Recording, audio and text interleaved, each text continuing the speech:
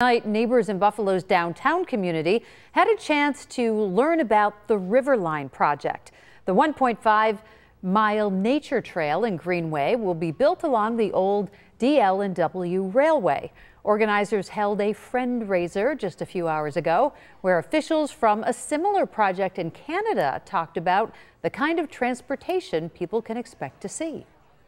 So they do some really creative things with infrastructure and turn it into a place people can come together and have recreation or relaxation.